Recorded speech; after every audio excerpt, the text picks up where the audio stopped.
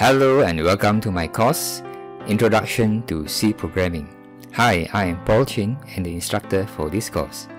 If you are completely new to programming, then this course is for you.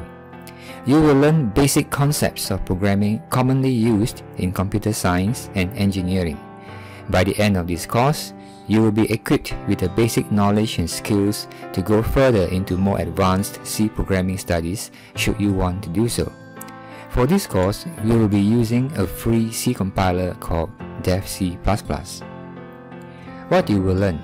In this course, you will learn basic C syntax, getting inputs, arithmetic in C, decision control, equality and relational operators, if-else statements, counter control and sentinel control loops, compound assignments, increment and decrement operators, for loops, functions, passing arguments by value and by reference, scope rules, arrays, strings and passing arrays to functions, 2D arrays and more.